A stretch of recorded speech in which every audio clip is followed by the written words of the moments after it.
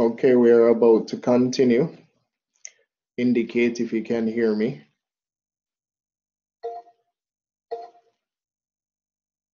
Okay. All right, we're still on the trauma module. We'll be focusing on chapter 28, which is head and spinal injuries.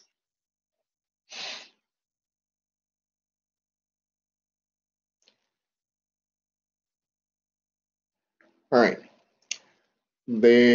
So introduction. The nervous system is a complex network of nerve cells that enables all parts of the body to function. It includes the brain, the spinal cord, and several billion nerve fibers. The nervous system is well protected. The brain is protected by the skull, and the spinal cord is protected by the spinal canal. Despite this protection, serious injuries can damage the nervous system. So, reviewing the anatomy and physiology, the nervous system is divided into two anatomic parts. You have the central nervous system and the peripheral nervous system. The central nervous system consists of the brain and the spinal cord. The peripheral nervous system consists of the spinal nerves and the cranial nerves. The peripheral nervous system further divides into the somatic and the autonomic nervous system. The somatic nervous system is responsible for voluntary movement.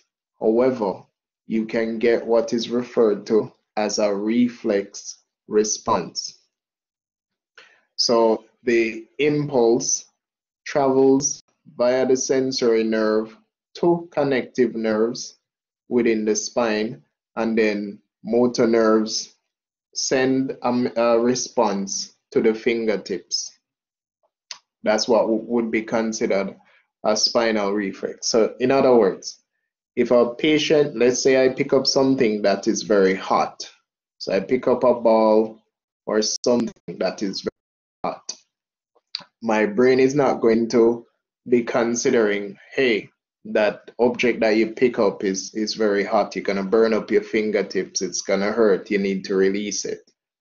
The brain is not going to initiate a response for that. What is going to happen is when I pick up that object that is hot, the sensory nerves in my fingertips will pick up the heat sensation, and a signal will be sent via the sensory nerves to the spinal cord via connective nerves, and then it crosses over to motor nerves, which send a response to the fingertips to release it.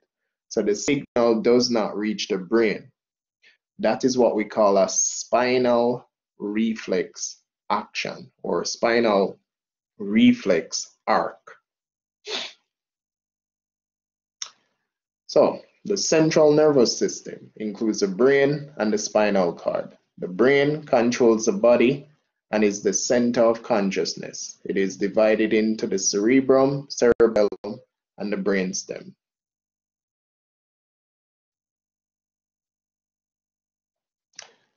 The cerebrum controls a wide variety of activities, including most voluntary motor function and conscious thought. Contains about 75% of the brain's total volume and divides into two hemispheres, with and the right hemisphere control movement on the left side of the body, left hemisphere control movement on the right side of the body. The cerebellum, the B and L in cerebellum, we use that to remember balance and coordinated movement. That's what the cerebellum is responsible for. It is sometimes referred to as the midbrain.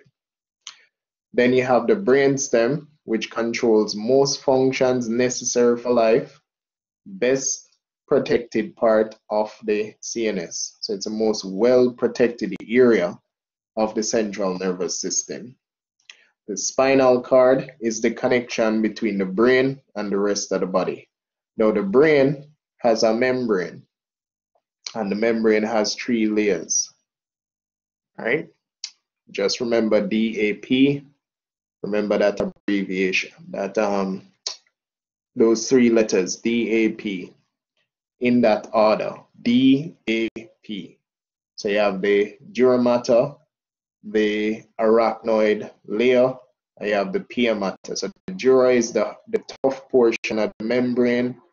The arachnoid layer is the middle layer where you'll have most of the blood vessels. And then you have the pia mater, which is the soft layer. That's the area that directly attaches to the brain tissue.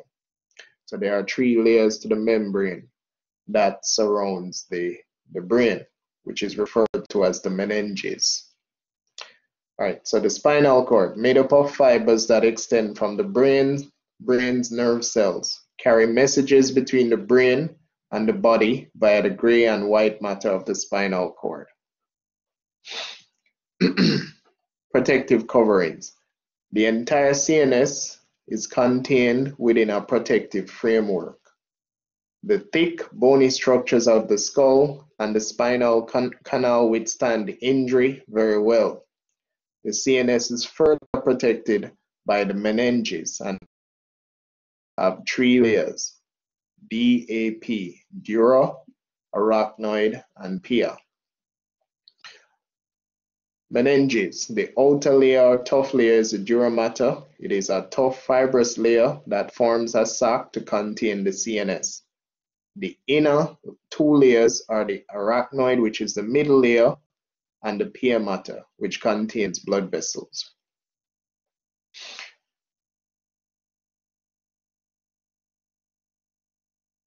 So on this diagram, you can see where the dura mater is. It's right under the skull framework, right under this layer. Right, then you have the arachnoid layer where you're gonna have your blood vessels. And then you have the soft portion, which is referred to as the pia mater.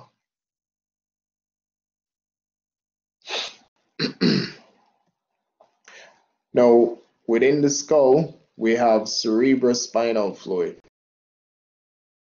So it is produced in a chamber inside the brain called the third ventricle. Approximately 125 to 150 mils of CSF is found within that space within the skull at any given time, and it acts as a shock absorber.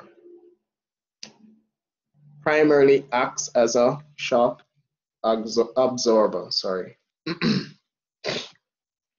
You have 31 pairs of spinal nerves which conduct impulses from the skin and other organs of the spinal cord. They conduct motor impulses from the spinal cord to the muscles. The spinal nerves serving the extremities are arranged in complex networks. I have a portion that controls movement in the upper extremities and a portion that controls movement in the lower extremities. So you have the brachial plexus and you have the lumbar sacral plexus. Yeah, 12 pairs of cranial nerves transmit information directly to and from the brain, perform special function in the head and face. And we have moved from the central nervous system to peripheral. Once we're talking about spinal nerves and cranial nerves, that's peripheral nervous system. So 12 pairs of cranial nerves transmit information directly to or from the brain, perform special functions in the head and face, include sight, smell, taste, hearing, and facial expressions. 2 types of peripheral nerves you need to be familiar with is your sensory nerves and your motor nerves. Sensory nerves carry only 1 type of information from the body to the brain. So sensory nerve carry information from the body to the brain. Motor nerves carry information from the brain to the muscle. And then you have connective nerves, which join your sensory and motor nerves together. So it's a link between the sensory and motor nerves. That's connective nerves. So connective nerves found only in the brain and spinal cord connects the sensory and motor nerves with short fibers, allow the exchange of simple messages. And these are messages that will not go directly to the brain. How the nervous system works: it controls virtually all the body's activities, which include reflex activities, voluntary activities, and involuntary activities. Connecting nerves in the spinal cord form a reflex arc. I've already explained what that is. If a sensory nerve in this arc detects an irritating stimulus, it bypasses the brain and sends the message directly to the motor nerve. And there is a picture depicting that, right? Sensory nerves pick up the heat, it goes to the connective nerves, jump over to the motor nerves, and then a response is initiated without going directly to the brain. Voluntary activities are activities we consciously perform. We must think about these activities. Involuntary activities are the actions that are not under conscious control. We don't have to think about that. Somatic, the somatic system is responsible for voluntary movement, right? That would be somatic. So that's a branch of the peripheral nervous system. Of the autonomic, which is involuntary nervous system, functions that brain control. So it's divided into two sections: the sympathetic and the parasympathetic system. The sympathetic nervous system reacts to stress with a fight or flight response, and the parasympathetic nervous system has the opposite effect on the body. All of this is information that you should be familiar with at this stage. My signal went down. Are you still able to hear me clearly? It's back up now. All right. Okay. The skull. So let's look at the skeletal component now. The skeletal system. The skull composed of two groups of bones. You have the cranium, thick shell above the eyes and ears that protects the brain and the facial bones. You have your cranium, you have the nasal bone, zygoma, which is the cheek, maxilla, or maxilla, I should say, which is the upper jaw, mandible, lower jaw. So the skull, the cranium is composed of 80% of brain tissue, 10% blood supply, 10% CSF. Now, with all of that space being occupied by brain tissue, it means that there's not a lot of space inside of the skull for swelling to occur. So swelling inside of the skull or bleeding inside of the skull is not going to be a good thing. Four major bones make up the cranium: the occiput, temples, parietal regions, and frontal region. And the face is composed of 10 bones: maxillae, zygomas, mandible, and the orbit. The spinal column is the body's central supporting structure. It consists of 33 vertebrae that are divided in 5 sections: cervical, thoracic, lumbar, sacral, coccygeal. And each section has a set amount of vertebrae. So cervical, you have 7, thoracic 12, lumbar 5, sacrum 5, but they are fused, coccyx 4, coccygeal fused.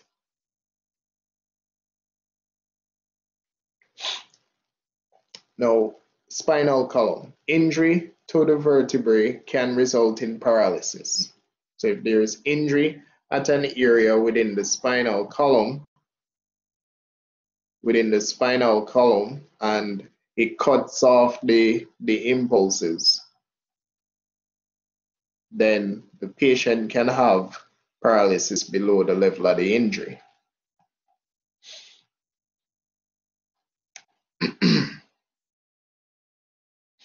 Vertebrae are connected by ligaments and separated by cushions called intervertebral discs. Spinal column is almost entirely surrounded by muscles. And that's the axial review. Now let's look at, now that we have looked at the anatomy and the physiology, or I should say review the anatomy and physiology, because none of this is anything new. We covered this in anatomy and physiology. So that foundation should be there by now. Now that we have reviewed the anatomy and physiology, we're going into the injuries now. So let's look at the injuries. And we're starting off with head injuries. So traumatic insult to the head that may result in injury to soft tissue, bony structures, or the brain.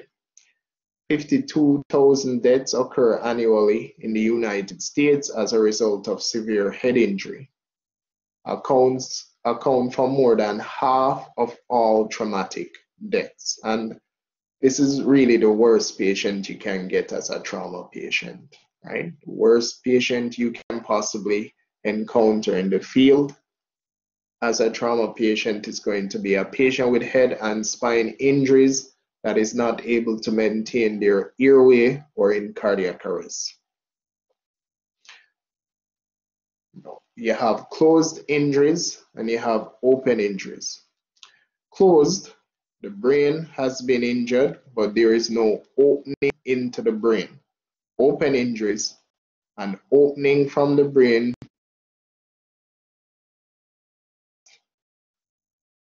caused by penetrating trauma, maybe bleeding and exposed brain tissue. And if you can see exposed brain tissue, do not try and put it back inside of the skull. Do not create any pressure on that area.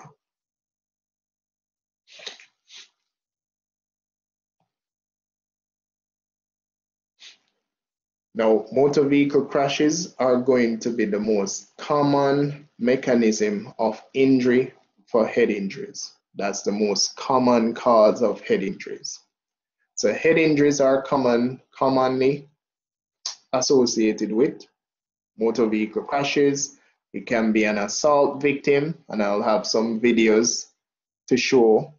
As a matter of fact, I don't even need to show you a video. There was an incident involving a 17-year-old girl in which she was beaten to the point of death, right? She was beat into a coma. Right? And that happened in Jamaica just this week, last week, I should say, right? So she was literally beaten to the point of entering a coma, right? Where the brain perfusion was compromised. But I think I saw an update that said she has woken up. I need to double check and find out what's going on there. So it can be associated with assault, can be associated with your elderly population, right? And it's going to be one of the common mechanisms for the elderly population is going to be a fall. And they are going to be at risk for bleeding inside of the skull. I didn't see that question. Let me go back and read that.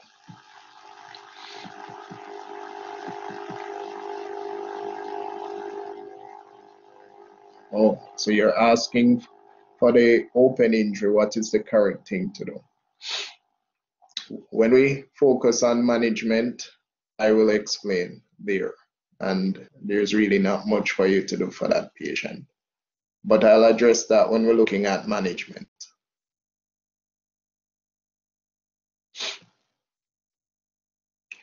All right, so head injuries can occur during sport-related incidents, contact sports, boxing, mixed martial arts, karate tournaments for black belts, where you're allowed to hit to the head, can have head injuries occur. Really bad head injuries are associated with boxing.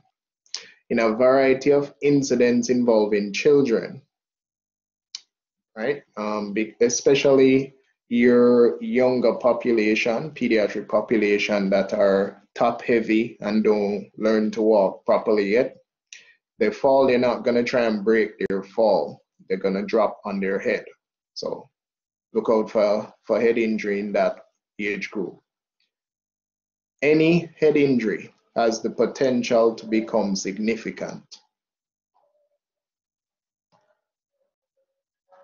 Now, this table lists the signs and symptoms associated with head injury. Pay attention to it in your reading material. Now, scalp lacerations can be minor or serious. The scalp is very vascular, so a small cut can cause a lot of blood loss. Right? Now, even a small laceration can lead to significant blood loss, may be severe enough to cause hypovolemic shock. They are often an indicator of deeper, more serious injuries.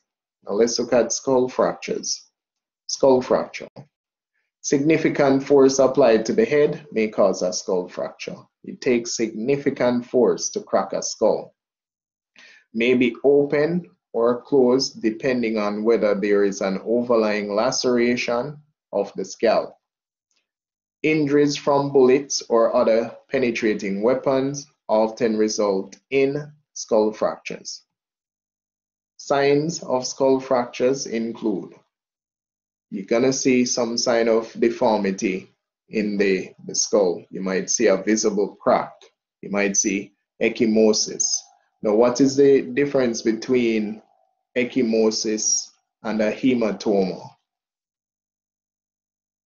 Anybody have an answer for that question? The difference between ecchymosis and a hematoma. This is soft tissue injuries. I sent the recorded lecture for that. Did anybody review it and have a response?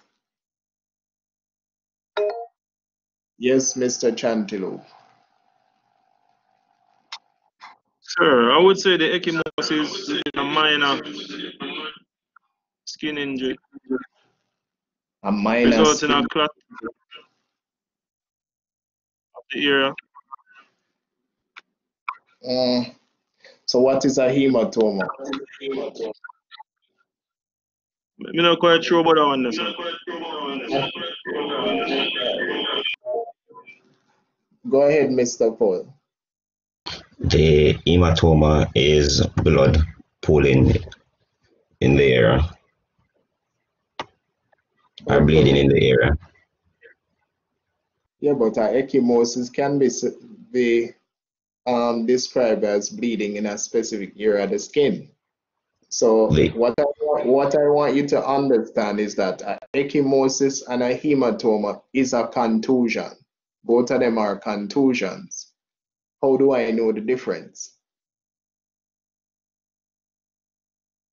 Yes, Mr. Cameron. Yes, sir. BNZ. So with a hematoma, sir, it would be bleeding and pooling of blood beneath the skin where it would appear to have a swelling circular effect at the site.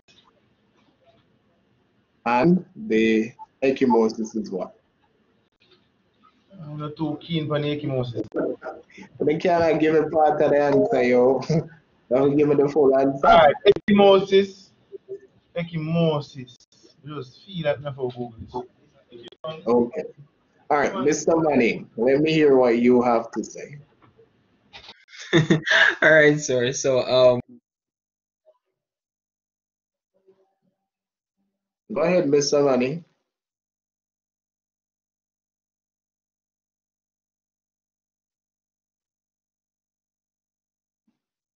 Is it me? What happened to what oh, where's Mr. Manning? He had his go ahead. sir, I think you muted me a while ago. Oh, Um, okay. Sorry. yeah, that's okay. Yeah, so the where was I?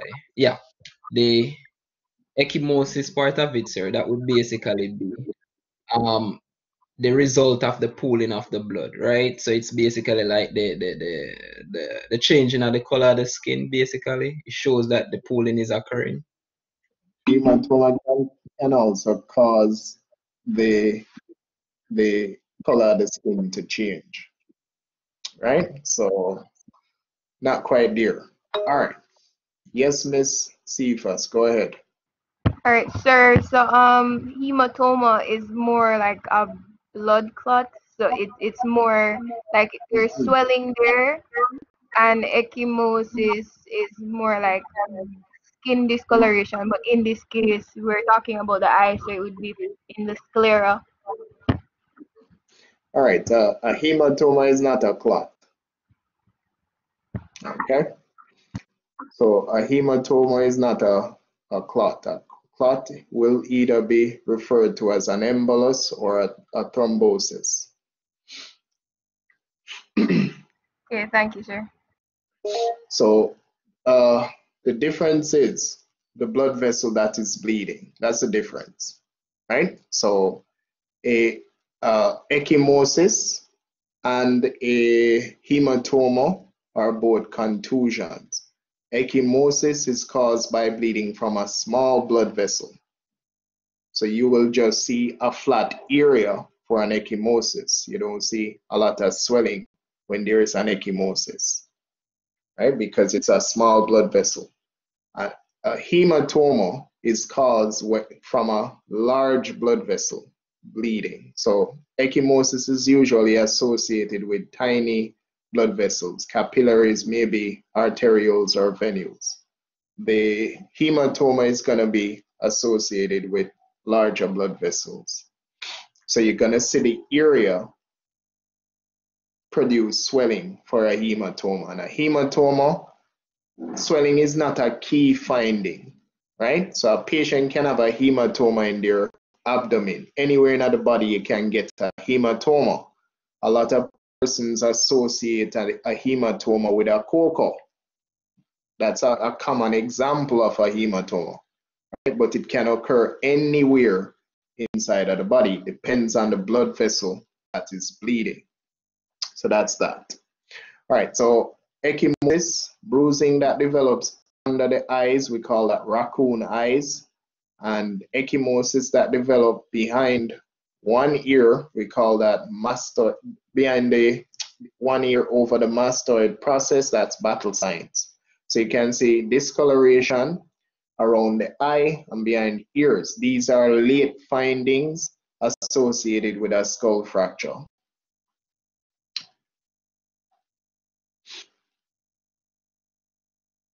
Now, a patient can have a linear skull fracture, which is the most common type of skull fractures. It accounts for about 80% of all skull fractures. It is not associated with visible deformity. So they may pick it up using radiograph, right? So it's not associated with physical deformity. Obvious deformity, I should say. So radiographs are required to diagnose a linear. Linear means line. It's moving in a line. Linear skull fracture because there are no physical signs. All right. Next, we have a depressed skull fracture. So this is when an area of the brain, sorry, of the skull is depressed downward into the brain tissue. This requires significant force. So it results from high energy, direct trauma to the head with a blunt object, Frontal or parietal bones are most susceptible. Bone fragments may be driven into the brain tissue. Then you have your basilar skull fracture. This is associated with high energy trauma as well. Usually occur following diffuse impact to the head. Signs include CSF, so you're gonna see CSF draining out of the ears. This one is associated with battle signs and raccoon eyes. Again, these are not things that you will see developing quickly, things that develop late, right? Raccoon eyes, battle signs. Then you have your open skull fractures. Results when severe forces are applied to the head, often associated with trauma to multiple body systems. Brain tissue may be exposed to the environment. All right, now traumatic brain injuries. This is the most serious complication from a head injury, traumatic brain injuries. So most serious of all head injuries, two broad categories. You have primary, which is direct injury, and you have secondary, which is indirect injury. So primary brain injury results instantaneously from impact to the head, and secondary is going to be the effects as a result of that direct injury. What are the signs and symptoms associated with that? That would be the secondary brain injury: hypoxia, paralysis, swelling, right? So secondary stuff would be like hypoxia, hypertension, swelling of the brain tissue, bleeding inside of the skull, insufficient flow to the cerebral blood vessel, infection. These are secondary issues. Right? And there's a slide that depicts that. So hypoxia, hypertension, cerebral edema, that's swelling, intracranial hemorrhage, increased intracranial pressure, this is bad. So ICP going up inside of the skull is bad. Remember, the brain occupies majority of the space inside of the skull, and cerebrospinal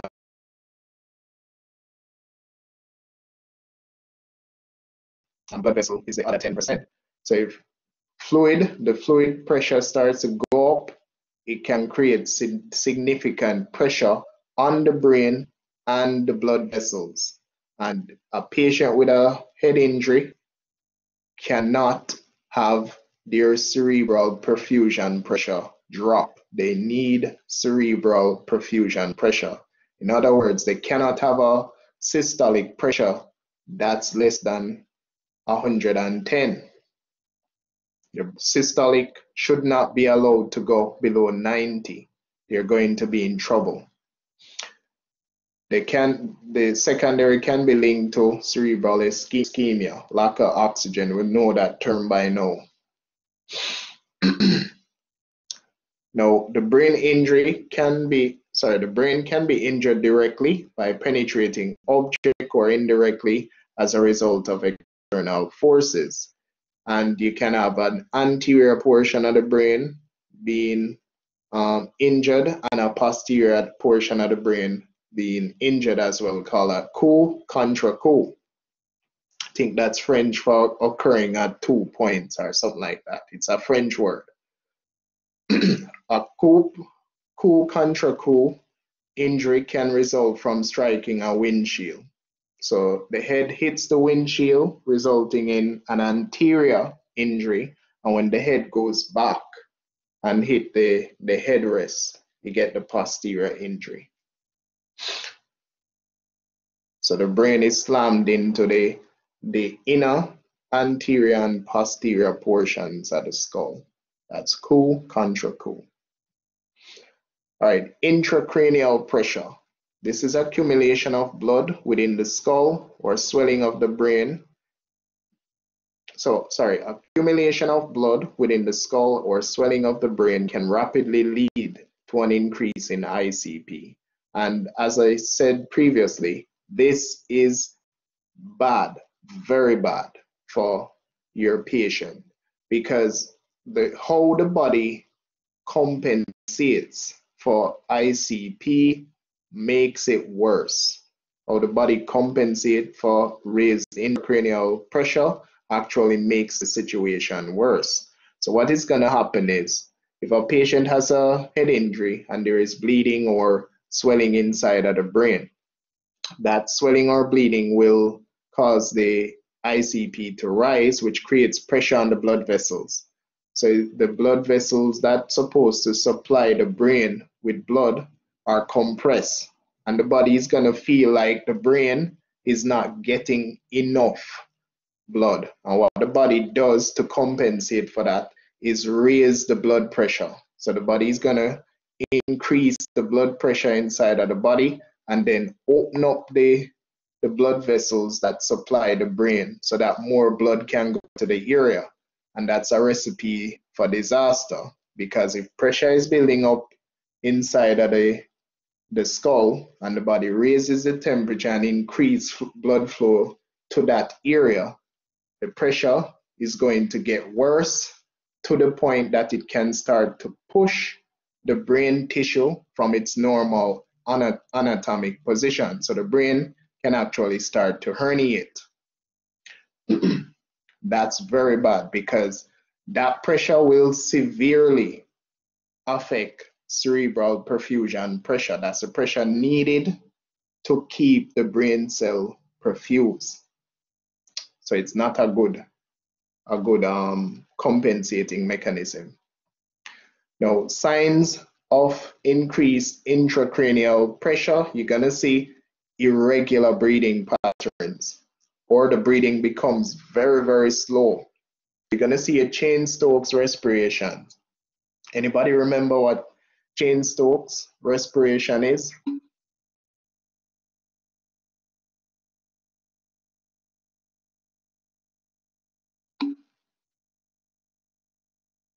I'm not sure. Yes, go ahead, Mr. Powell. Is that the respiration? Well, the respiration where you have an increase in breathing, then a decrease, then an increase, then it rises and fall again. Right. In terms so, of yes, it's an irregular breathing pattern, but it has consistency to its irregularity. So the breathing rate goes up, goes down, pause, goes up, goes down, pause. There's a distinct pattern to it. What's the difference between Cheyne-Stokes and ataxic biot respirations?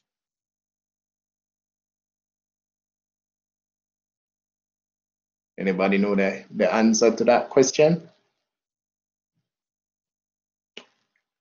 Ataxic respirations. How is that different from Cheyne-Stokes?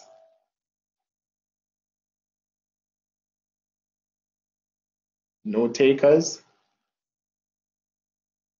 Okay. Ataxic biot respiration means it is irregular.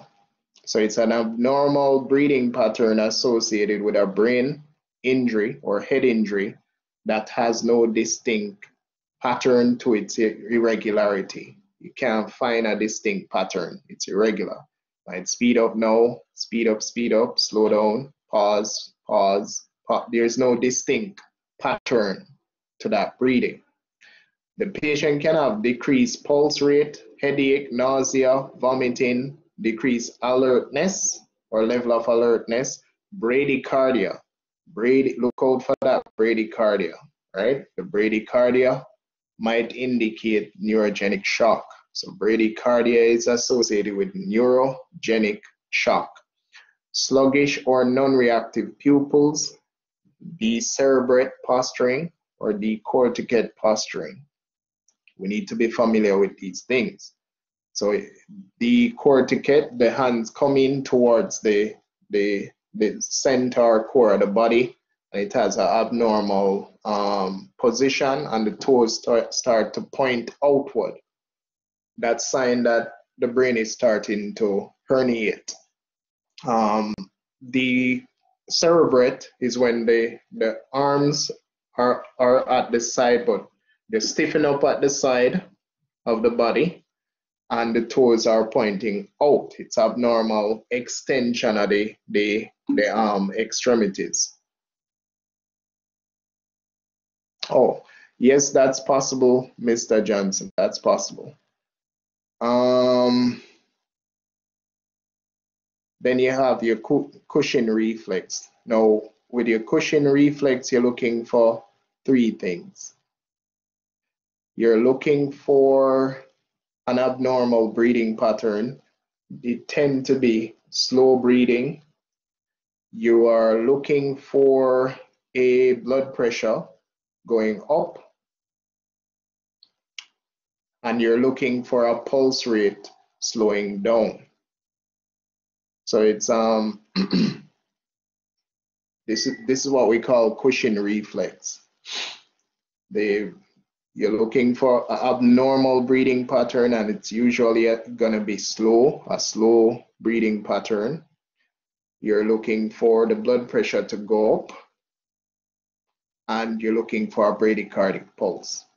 That's cushion reflex, associated with raised intracranial. If you start to see cushion reflex, it means that the pressure inside of the skull, the intracranial pressure, is rising. That's bad for head injury. All right, now intracranial hemorrhage can also cause ICP to go up. So bleeding inside the skull also increases ICP. Bleeding can occur between the skull and the tough layer of the membrane, that's the dura mater. It can occur beneath the dura mater, outside of the brain, and it can occur within the tissue of the brain itself. So let's look at bleeding outside the dura mater. So if you look at this diagram, you'll see where the bleeding is occurring outside of the dura mater. That's referred to as epidural. It's above the dura. Epidural hematoma. So this is a hematoma. Notice there is no visible swelling on the outside, and that is what I was mentioning previously. So you can have a hematoma and there is no deformity noted, because what classifies it as a hematoma is the type of blood vessel that is bleeding. So if it's a large blood vessel, it is classified as a hematoma. If it's a small blood vessel, it is referred to as an ecchymosis. Now with hematoma, epidural hematoma, it's associated with blunt force trauma to the temple of the head. And it's going to be the middle meningeal artery that's damaged. And what you find with this patient is the patient is going to receive blunt force trauma to the head and lose his consciousness. So they lose consciousness from that blow. And then they regain consciousness. But after they regain consciousness, their level of alertness and orientation starts to gradually decline until they go unresponsive again. That's an epidural hematoma. So, as I said, the person gets hit to the temple of the head, they lose consciousness, regain it, regain consciousness, but their level of orientation starts to decline as the bleeding occurs inside of the skull, above the dura, until they go unresponsive. That's an epidural hematoma. So it's the accumulation of blood in the skull and the dura mater, nearly always the result of a blow to the head that produces a linear fracture. My connection went down. Are you still able to hear me? My connection is dropping. All right. Now, the epi is above, subdural means it's below, right? So, and that's why I said to you earlier, remember the three letters. So let me show you what I mean. because this is how I always picture it in my head that I don't forget.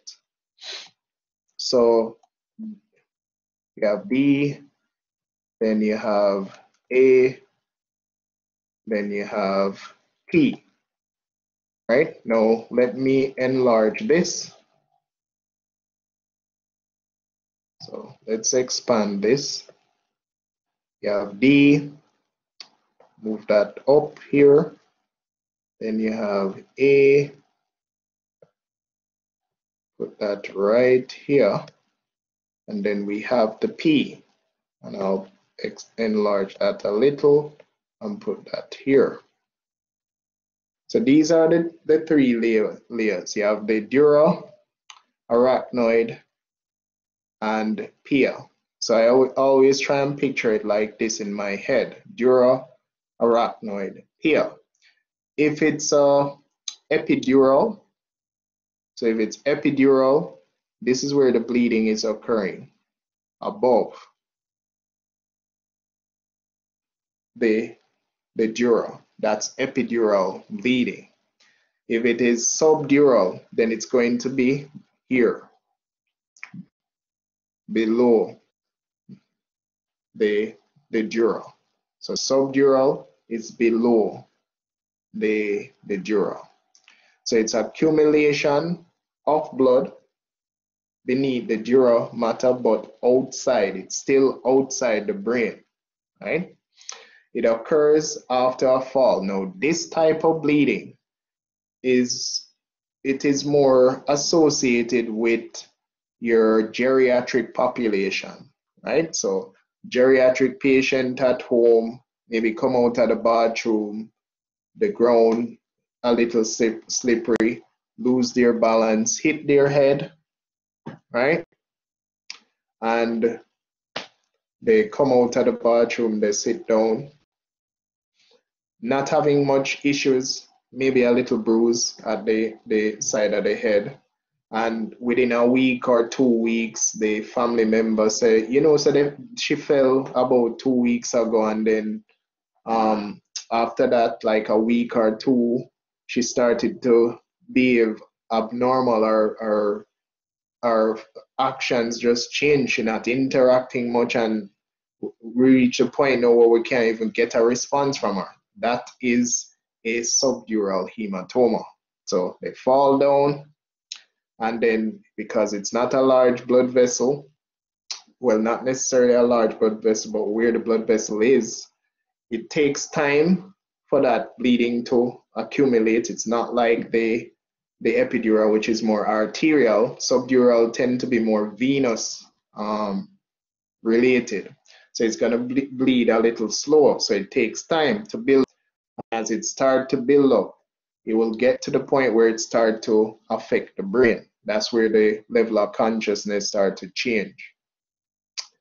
Right? That's where the level of consciousness starts to change, and it becomes a problem. Now, intracerebral hematoma. This is bleeding inside the brain tissue itself. So this is literally inside of the brain itself. So bleeding within the brain itself can occur following a penetrating injury to the head or because of rapid deceleration forces. Then you have your subarachnoid hemorrhage. This bleeding occurs in the subarachnoid space. So the arachnoid is the middle layer. So you're gonna have bleeding occurring in that space because there's more, it's called arachnoid because it had that spider network for the blood vessels. So you have some space there. When the bleeding starts to occur, it will run on the pia mater. So it's gonna run on the pia mater, which is directly over the brain tissue, and it starts to irritate that. Right? Starts to cause irritation, of headache. They can complain of feeling nauseous or want to vomit. Vomiting is a common sign with head injury. Common causes include trauma or rupture of an aneurysm. An aneurysm is a weak point in an artery. All right, now let's look at concussions. And they may have to change the literature on this. But anyway, a concussion is a blow to the head or face. It may cause a blow to the head or face may cause concussion of the brain. It's a closed injury with temporary loss or alteration of part or all of the brain's ability to function without any physical signs of damage. Now, concussions, you will see patients that have concussions in motor vehicle accidents, falls, stuff like that. But you're gonna see this more in the sports industry, contact sports, American football, boxing. They tend to have concussion injuries. About 90% of patients do not experience a loss of consciousness, right? Some can, but when they regain, they're gonna have problem with memory, so they don't remember what transpired before or after they lost they lost consciousness. They can't remember anything before or after, either one or the other. Now, the literature currently states that a concussion is temporary. However, there is something that is referred to as a concussion syndrome. Right? Now, concussion syndrome is not temporary, and it is from repeated trauma to the brain. And they're starting to discover this in a lot of the American football players in the United States. A lot of them, after death, when they examine their brain, they're realizing that there's a lot of trauma to the brain, and they were displaying changes in their behaviors, right? So it can be subtle changes. It can be the person, somebody that was usually calm becomes very aggressive. They get sensitivity to light. They get frequent headaches. They start to have problem with their speech, memory. A whole heap of things can happen with concussion syndrome, right? So, but it is something that the US has not tried to address because American football makes a lot of money in the United States, makes a lot of money, not for the players. Yes, the players are making millions, but there's a difference between someone being rich and somebody being wealthy, right? So when you're rich, yeah, you're making money, but there's a cap on that, meaning your riches can decline if you don't invest properly. When you're wealthy, you write the paycheck for the person that is rich. So it's not up, the players are making money, but after their contracts end, there is nothing in place to say, okay, how are we going to help these guys if they start to have issues with their brain and stuff like that, right? So a lot of players are retiring with all type of complications with their brain because of the constant trauma that they had to endure playing football. So as I said, the literature will be updated, but concussion can be temporary, or you can develop what is known as concussion syndrome, and it can be from multiple trauma, or it can be from one incident, right? Because there was a kickboxer that he wasn't even knocked out completely. He just took a very hard hit to the head and he was rocked, but he did not lose consciousness. And after that fight, he started to develop concussion syndrome, started to have severe pain, photosensitivity, mood swings, and he had to retire from the sport.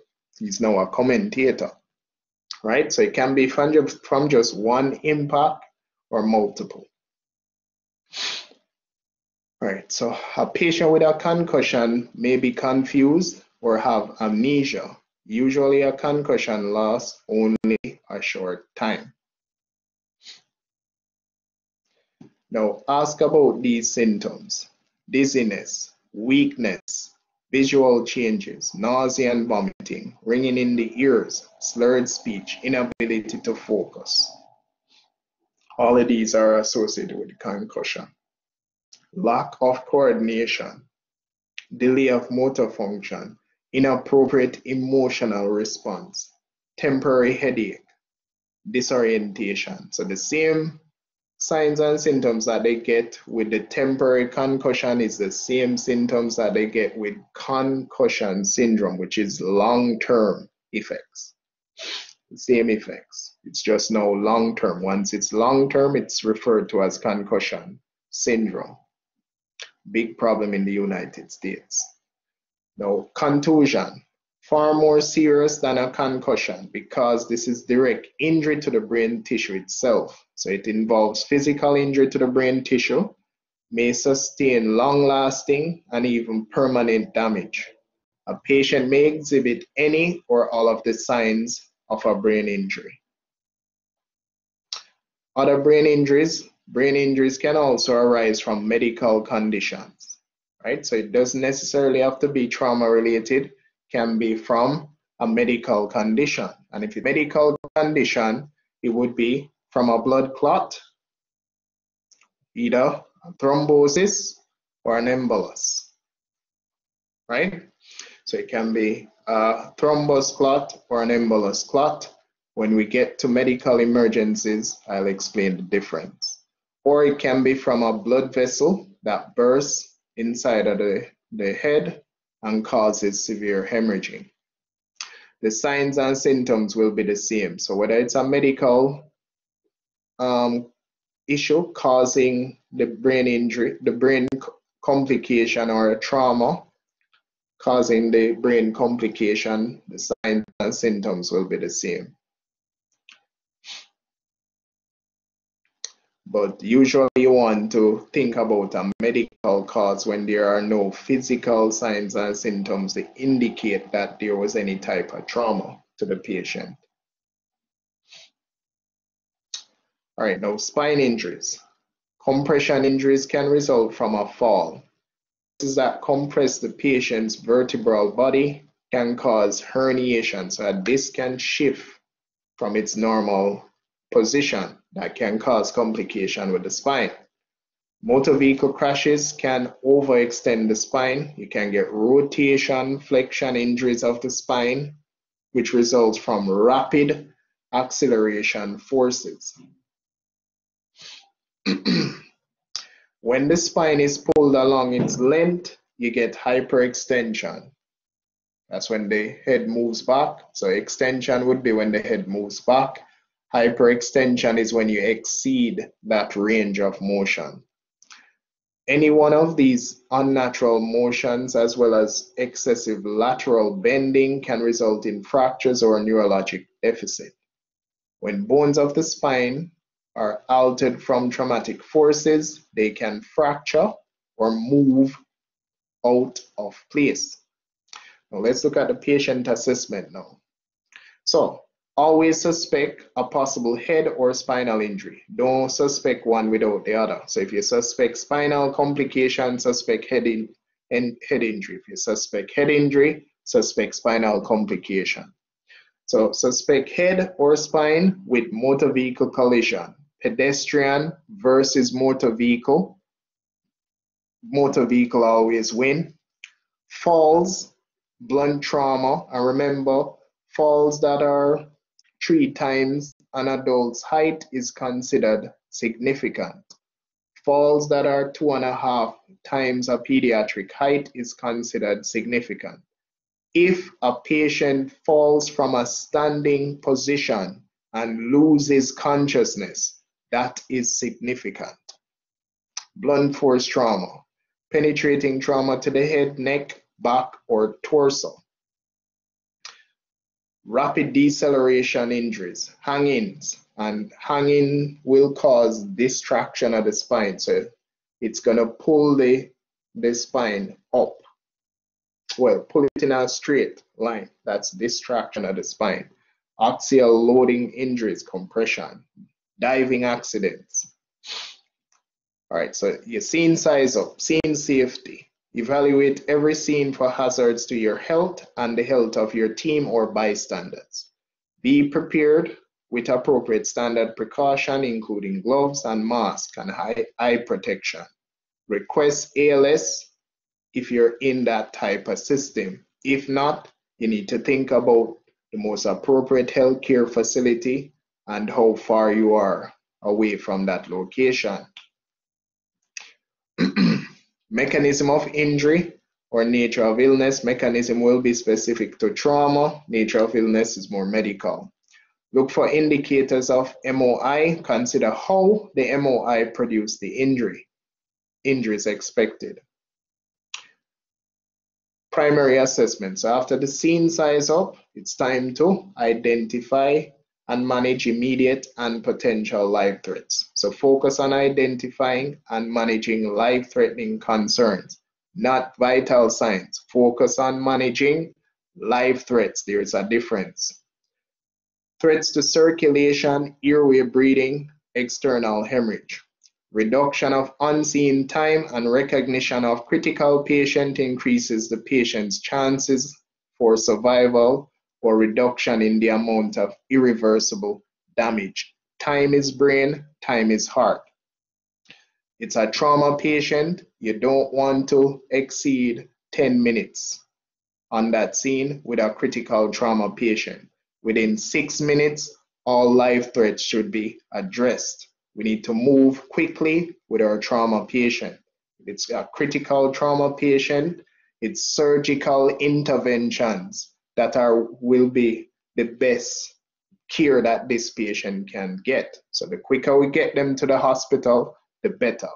What might be beneficial to the patient in a pre-hospital setting is the use of tourniquets, hemostatic dressing, IV fluid resuscitation that is administered in controlled circumstances. Because really, the patient would benefit more from blood products. But if you're going to give IV fluid, it needs to be controlled administration. Spinal motion restriction consideration. Assess the patient in the position found. So you always try and communicate with that patient with the head in a neutral position. That's how we're going to try and always approach them so that they don't look to the right, look to the left, or look over, right? Yeah, try and approach them in the line of vision. Determine whether or not a cervical collar needs to be applied. Assess the scene to determine the risk of injury. Form a general impression based on the level of consciousness and chief complaint. The backboard often places the patient in an anatomically incorrect position for a long period of time, right? So the truth is, a backboard does not immobilize the spine. It can restrict motion, but it does not immobilize the spine. Same thing. C-collar does not immobilize the neck. It restricts motion of the neck. So if you're going to be using spine board, your protocols need to be clearly defined because spine boards can be linked to circulation issues. So it can cause problem with circulation in the skin. It can cause problem with your management of the patient's airway. It can cause complications in patients with penetrating trauma. The C-collar can cause intracranial pressure to go up. So there are complications associated with spine board application. Therefore, your protocols must be clearly defined. So the place that I was working with in Texas, they had protocols that we can use to either rule out spinal injury or rule in spinal injury, right? And there are certain patients that we were not supposed to use spine boards for, right? Because that particular service, we were not allowed to use spine boards for patients with penetrating trauma. So as I said, your protocol must be clearly defined. And this is a discussion that you have to have with your medical directors. because the protocols and the evidence that's coming out now supports selective use of the spine board and C-collar. So it's very selective now. All right, now the cervical collar. It helps to maintain spinal motion restriction. The best time to apply the cervical collar depends on the patient's injuries. And what I will say to you is, at no point you should have a C-collar on your patient's neck and you have not assessed airway, breathing, and circulation. That is a no-no, because the C-collar can affect your ability to manage the airway. So if I see you doing that in your lung case assessment, I will fail you. Once the cervical collar is on, do not remove it unless it causes a problem with maintaining airway, right? So it can be that you put on a C-collar and then you're going to check a patient's airway. It must have been that you check airway, breathing, and circulation, manage the life threats there. You're getting ready now to package your patient. Now it makes sense to put on a C-collar at that point. All right. Assess for signs and symptoms of head or spine injury.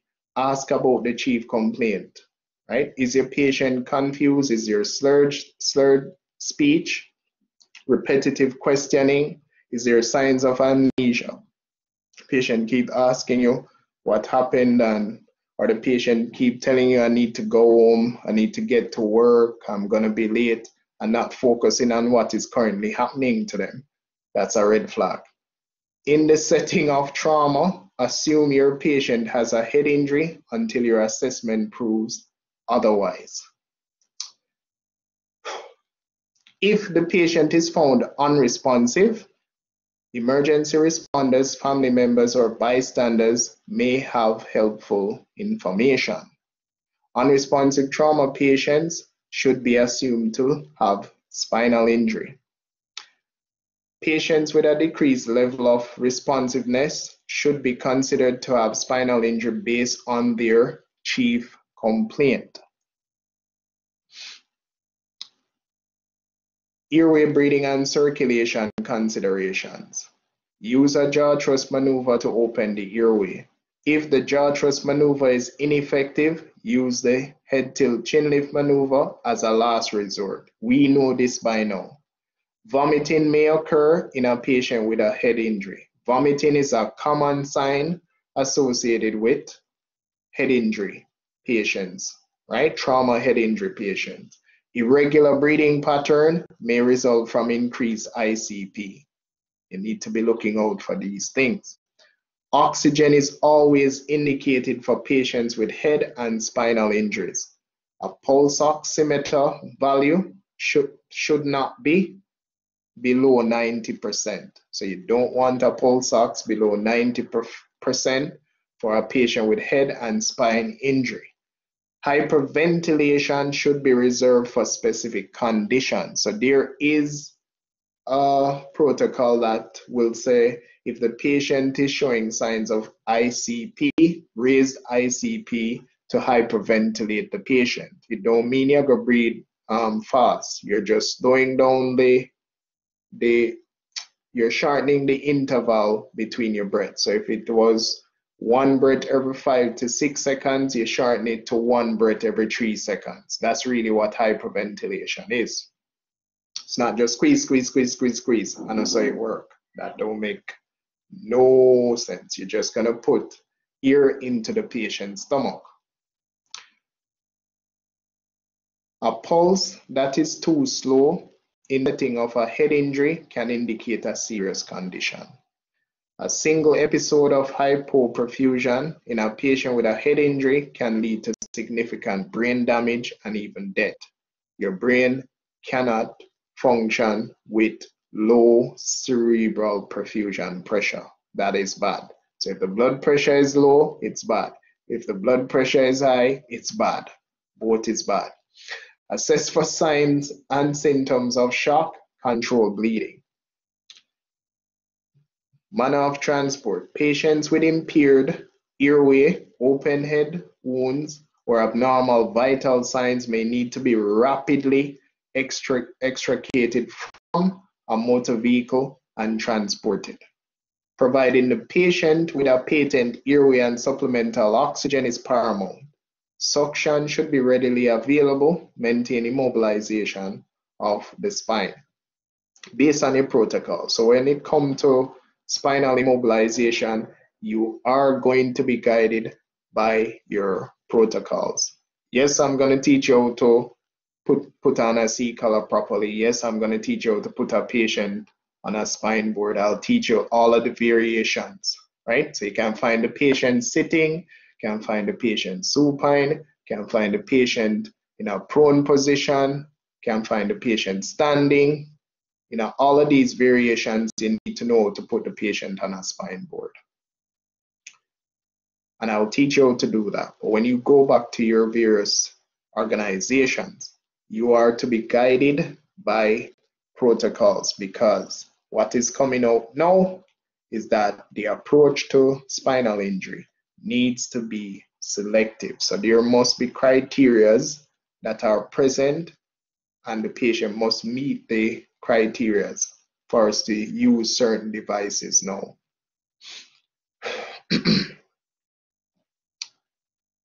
All right, now after the primary assessment phase, next is history taking. Right, so we will obtain a medical history and be alert for injury-specific signs and symptoms, as well as pertinent negatives. Using OPQRST may provide some background on isolated extremity injuries that they're having pain or complain of pain. 4, gather as much sample history as you can while preparing for transport. In your secondary assessment, instruct the patient to keep still, not to move the head or neck. And usually, if the patient is responsive and cooperative and they're having pain in their neck, back, they will keep their neck in a neutral position, right? So once they are able to cooperate with you, and you tell them, hey, don't move your head. If they're having any discomfort in their neck or back or anywhere within the spine, they're not going to be moving a lot. Now, physical examinations may be a systematic head-to-toe full body scan or a systematic assessment that focuses on certain area or region of the body. Vital signs. Significant head injuries may cause the pulse to slow and the blood pressure to rise. And if you can link that to an irregular breathing pattern, your patient has Cushing reflex or Cushing triad. Cushing's triad. That means that the patient has ICP that's rising, or the brain is starting to herniate. With neurogenic shock, the blood pressure may drop and the heart rate may increase to compensate. Now, respirations will become erratic. Use your monitoring device.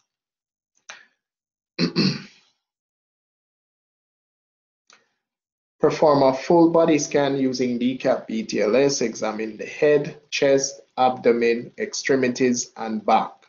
Check perfusion, monitor function and sensation in all extremities prior to moving the patient. A decreased level of consciousness is the most reliable sign of a head injury. Look for leaking blood or CSF, assess pupil size and reaction, and if you're seeing unequal pupils, that's a red flag that there might be some pressure building up inside of the brain. Do not probe open scalp laceration with your glove finger. Neurologic examination. Perform baseline assessment using Glasgow Coma Scale, GCS. Always use simple, easily understood terms when reporting the level of consciousness. Record level of consciousness that fluctuates or deteriorate. So this chart here, wherever it is in your textbook, it's time for you to learn it. How to evaluate a patient's Glasgow Coma scale. So it looks at eye opening, best verbal response, and best motor response. The most the patient can get for eye opening is 4. The most the patient can get for verbal is 5. The most the patient can get for motor is 6. So a good score would be 15. A score of 3 to 15 may indicate mild dysfunction, although 15 is the score a person with no neurologic disabilities would receive. A score of 9 to 12 may indicate moderate. Anything below 9, your patient will require aggressive airway management. So your best airway management skill, if the patient has a GCS below 9, they will need that or higher. Right? So they will need good skill or above that level of skill, meaning advanced airway management. Spine examination. Inspect for decap BTLS and check the extremities for perfusion, motor, and sensory. So you're checking circulation, which is the pulse, motor, and sensory. All we're doing is checking to see if the pulse is present. So it's not checking pulse, skin condition, temperature, hydration, and cap refill. When we check PMS, pulse, motor, and sensory, we're checking neurovascular function, not circulation. If there is impairment, note the level. Pain or tenderness when you palpate the spinal area is a warning sign. Other signs and symptoms include deformity, numbness, weakness, or tingling in the extremities, and soft tissue injuries. Reassessment. Repeat your primary, reassess vitals and chief complaint, recheck interventions. These injuries can suddenly affect the respiratory, circulatory, and nervous system. Reassess at least every 15 minutes. So you're looking at your interventions. Are they working, or is the patient vital signs progressing? Is it getting better? Is it getting worse? Is there anything you need to change? What is the patient's level of consciousness? Is it improving? Is it getting worse?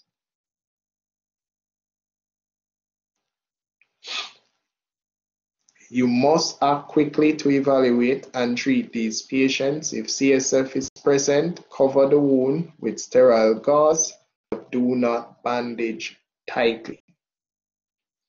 Administer high flow oxygen and apply cervical collar. Right, so when you're bandaging the head, we do not want to bandage tightly, right? We don't want to bandage tightly. We have to leave room for swelling to occur. Don't be too caught up on controlling CSF coming out of the ears, or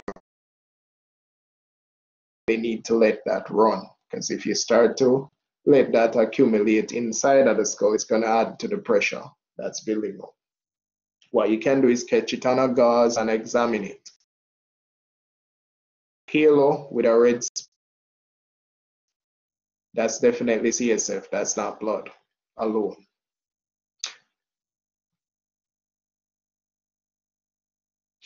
My signal is down again.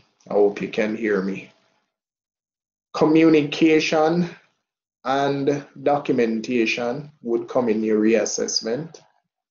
Your documentation should include the history you obtain at the scene, your findings during your assessment, treatments you provided, how the patient responded to them. And you have 3 formats for documentation. You have the chart method, the SOAP method, and chronological order. But generally, your report should have in it what the patient complained of, what was your observation, what did you do based on your observation, how the patient responded to your intervention, and your method of transportation. All right, now let's look at emergency medical care, head injury. 3 general principles. Establish an adequate airway. Got to have an airway. Control bleeding and provide adequate circulation to maintain cerebral perfusion. Begin CPR if necessary. Follow standard precautions.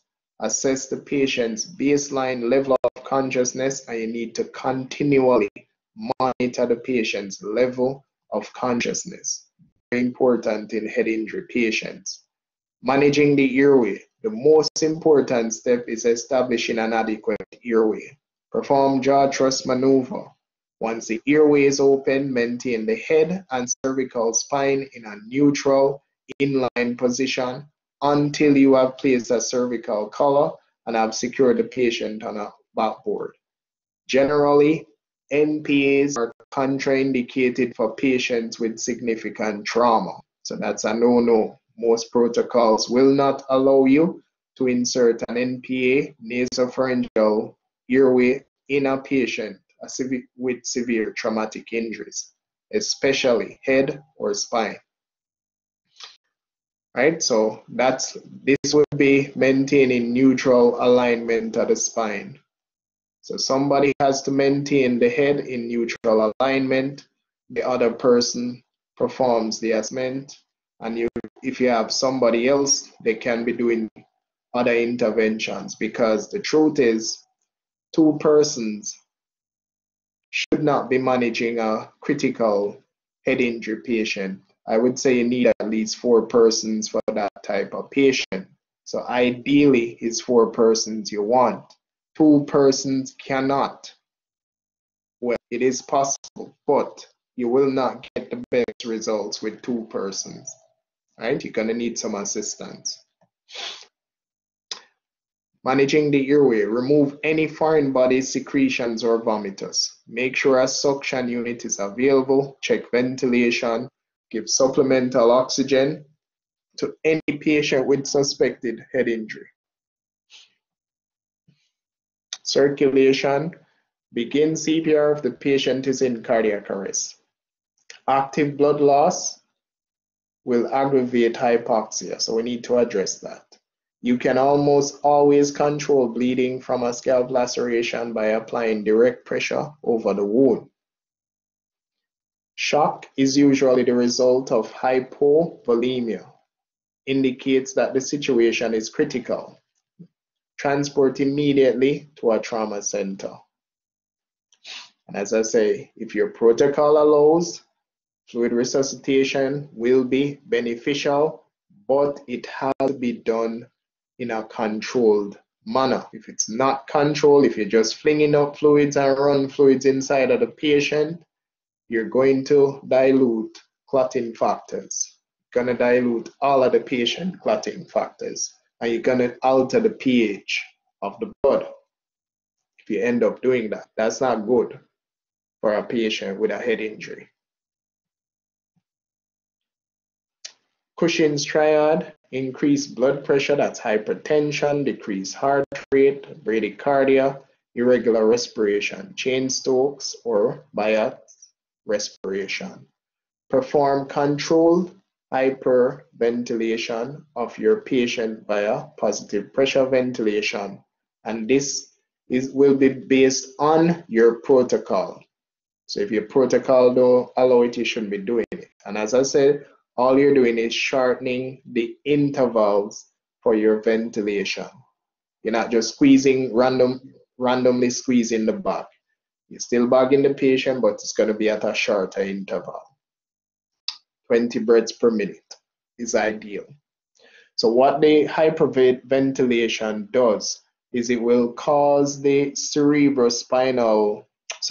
cerebral arteries that supply the brain to vasoconstrict. So when there is excess oxygen in your cerebral artery, it starts to vasoconstrict. The same thing happens with the coronary artery. So it's going to vasoconstrict and less blood will go to the brain, which is what you want in a patient with raised intracranial pressure. You want less blood going to the brain.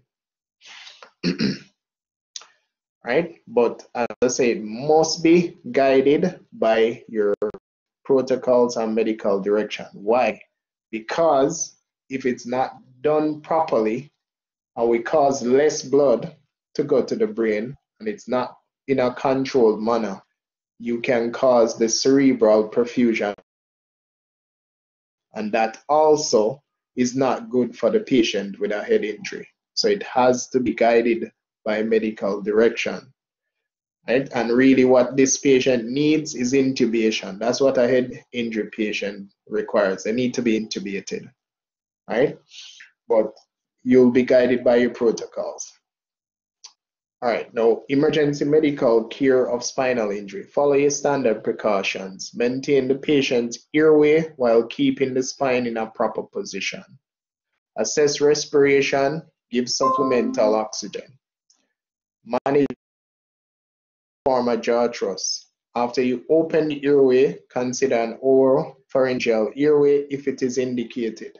No nasopharyngeals, even if it's indicated. Have suction unit available. Give supplemental oxygen if it is required. Right? We know this is the jaw thrust maneuver. So all we're doing is manipulating the mandible without causing any shifting of the neck. Immobilize the head and trunk so that the bone fragments do not cause further damage. However, cervical spine motion restriction cannot come before ABCs. You must address life threats first. Never force the head into a neutral inline position. Key information, so you don't go against resistance. So if the patient head turned to the side and when you try to put it in neutral position, there is resistance or severe pain, leave it as it is. Immobilize the patient in his or her current position. Cervical collars. Provide preliminary partial support should be applied to every patient who has a possible spinal injury. To be effective, a rigid cervical collar must be the correct size. So you have to size it properly, and that will restrict motion in the cervical spine. So spinal motion restriction consists of putting a cervical collar on your patient and placing the patient on a spine board and fully immobilize the patient. The cervical collar should rest on the shoulder girdle and provide firm support under both sides of the mandible without obstructing the airway or ventilation. Once the patient's head and neck have been manually stabilized, assess pulse, motor function, and sensation in all extremities. Then assess the cervical spine area and neck. For a supine patient, secure to a long backboard or vacuum mattress, but vacuum mattress preferred for geriatrics. Another procedure to move the patient from the ground to a backboard is a 4-person log roll, which is the most commonly used method. You may also slide the patient onto a backboard using a vacuum mattress if you have a vacuum mattress available. Vacuum mattress, an alternative to longboard, is a vacuum mattress. It molds to specific contours of the patient's body, excellent for elderly or patient with abnormal curvature of the spine, can be used on a supine, sitting, or standing patient. So it's pretty useful. For your sitting patients, use a short backboard to restrict movement of the cervical and thoracic spine, then secure the short board to a long board. So you're going to use a KED or a short board. Exceptions include situations which you or the patient is in danger. You need immediate access to other patients or the patient's injuries justify rapid extrication. For your standing patients, we will talk about that in practical, because the new way of doing it is different from the old way. So I'm not going to go into that right now. The spinal immobilization devices assume the presence of spinal injury in all patients who have sustained head injury. Use manual inline stabilization or a cervical collar and a longboard. You will be guided by your protocols. This is your KED. This is for your patient in a sitting position. Can also be used to stabilize a fractured pelvis and a fractured femur. Kendrick extrication device. This is your spine board. You need at least 4 persons to use this device effectively. The preferred spine board is the scoop spine board. So if you're going to invest, if your company is going to invest in a spine board now, the scoop backboard would be the ideal choice. Helmet removal. For a helmet removal, the rationale for removing helmet will be based on your ability to manage the patient's airway and breathing issues. So if the helmet is firmly in place and the patient's breathing is not compromised, then you leave the helmet on. It can act as a head immobilizer. If the helmet is too loose, it can't stay on. If the helmet is on and it is affecting your ability to manage the airway, then it has to be removed. Now, for the chest, I didn't mention in the previous lecture. If there is an impaled object in the chest, the only time you will consider removing that object is if it is in a position that will affect your ability to provide chest compression for that patient. So if the impaled object is in an area in the chest where you need to put the palms of your hands to do chest compression, it has to be removed. Right? All right. And there are various methods. You can read this when you're going through the chapter. We'll do it in the face-to-face session, right? So that's the last point. The management in head and spine is largely linked to skills, right? Your ability to put on a C-collar, put a patient on a spine board. It's largely related to your airway skills and your ability to restrict motion of the spine. Helmet removal will be based on your ability to manage the airway. And that brings us to the end of head and spinal injuries. Are there any questions? We have about 13 minutes. Any questions?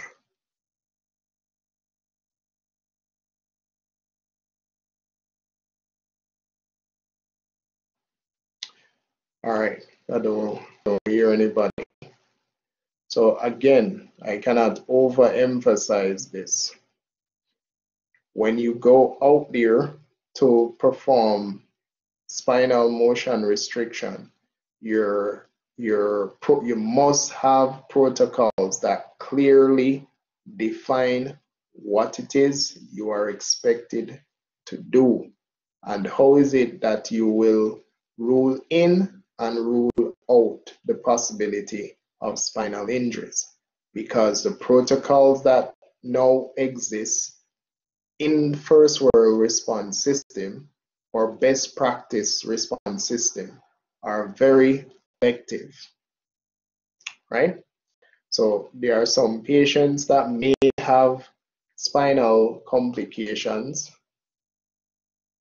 Well, I wouldn't say may have, but are at risk for spinal complication. But the fact that the patient is able to communicate and follow commands and obey your instructions, they might not need a C-collar. You might not need to put them on a spine board.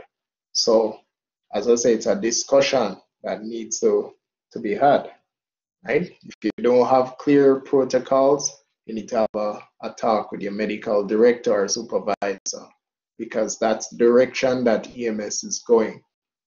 It's selective care. In other words, we are not going to be providing treatment if it's not needed. We're not going to be curing the patient on a spine board if it is not necessary. We're not going to be putting on a cecal on a patient if it is not necessary. That's the direction we're going now, where EMS is concerned. So if there are no questions, then it is lunchtime. So we will resume at 1 p.m. Mrs. McIntyre, are you still with us? Yes, I am. And I just want to let the students know that, hold on one second, just a moment, please. I just want the students to know that I have been in touch with MITS. They have assured me that the situation will be resolved today and that they will be getting an email with the necessary instructions. I'm asking you guys, please, if by the end of the day you have not received that email, please send me an email so that I am aware. Okay? Yes, Okay, ma'am. no. All right, thank you. All right, it is lunchtime. We will continue at 1 p.m.